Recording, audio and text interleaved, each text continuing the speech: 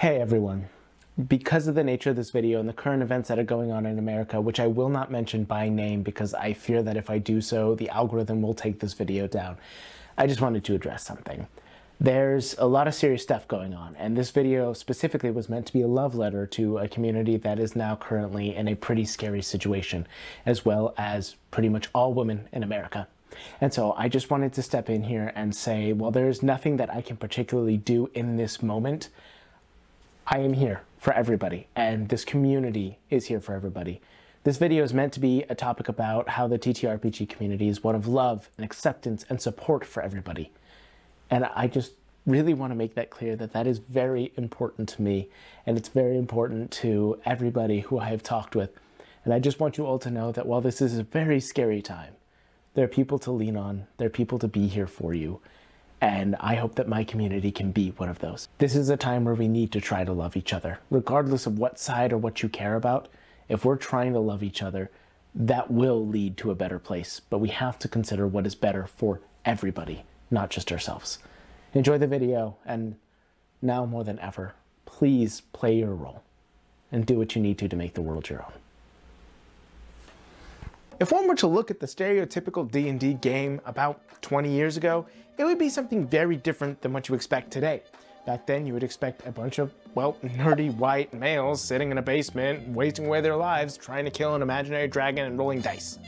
Today, however, it's much different. The stereotypical game of D&D is a bunch of diverse people creating a fascinating story and having an awesome time. In fact, D&D has become much more mainstream, as have TTRPGs in general. But why did that happen? How did that occur? And more importantly, is it a good thing? Spoiler, yes, it is. Let's talk about it. So this is not the first time that I've broached on this kind of topic. And I understand one thing, and I always make sure to disclaim it first. I am a heterosexual, white-passing male. I understand that. And so anything that I say should be taken with a little grain of salt. That being said, almost all of the people in my D&D games and most of the important people in my life are a part of the LGBTQ plus community. Or the Alphabet Mafia, if that's still cool to say. Last time I said that, that got me cool points, so I'm still running with it. The point is, most of the people in my life are a part of that community, and so it remains something incredibly important to me. And I think it deserves topics and discussion. Whether I am a heterosexual male or not, the point of this video is not for me to throw my opinion where it's not needed. Instead, it's to highlight something that I think genuinely deserves recognition and support. And that's the idea of who plays D&D. Now, like I said, the previous stereotype of D&D was exactly what I described. It was nerdy and sometimes considered satanic, but the point was it wasn't cool and it wasn't a good thing. If you played D&D, it was genuinely considered to be a very, well, not exciting thing, and it really brought a lot of stereotypes with it. Who are those people?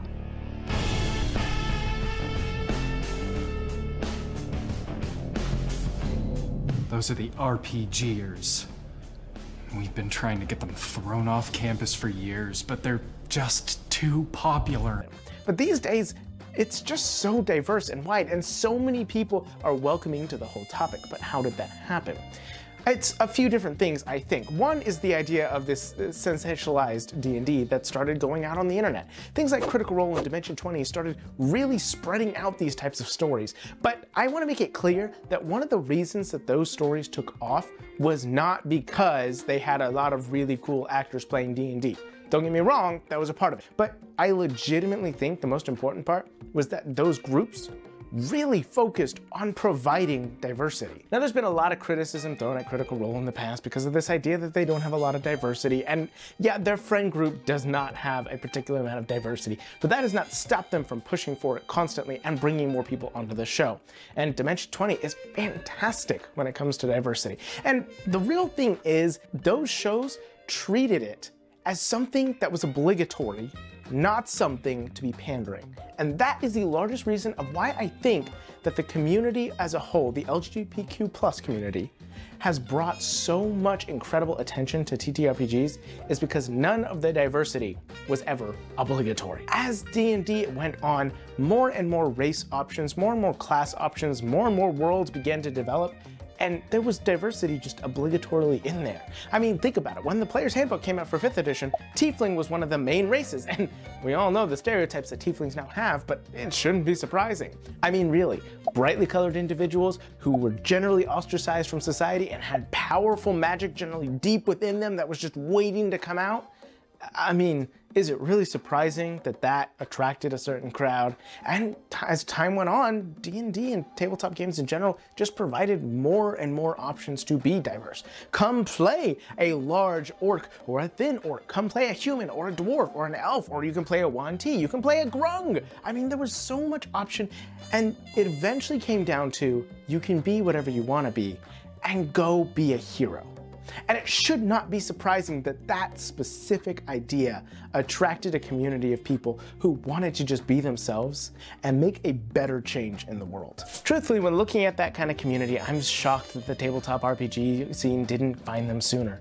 But I mean, it makes sense. As the internet started getting more popular and as those shows started to appear, they were able to find more people like them and then, well, find tabletop games. And I'm very happy that they did. I'll be honest, I try and put a lot into my channel of making sure that diversity and including those groups is important. And people know that it's important to me. And those people have been some of the most amazing viewers that I have. I frequently involve myself in many different TTRPG community spaces, and anytime that I get to talk with people from the Alphabet Mafia, it's truly wonderful, and I enjoy it so much. I think that they're an amazing group of people who have done so much for the hobby by making sure that everybody feels included. Everybody can come and play. This space is a space for everyone. We don't need to default to white features for those characters. We don't need to default that, you know, when the characters are humanoid enough looking and they're not like just an apple with legs and arms or whatever, you know, let's not default to European features for anybody, even though our architecture and military stylings are going to be kind of Eurocentric.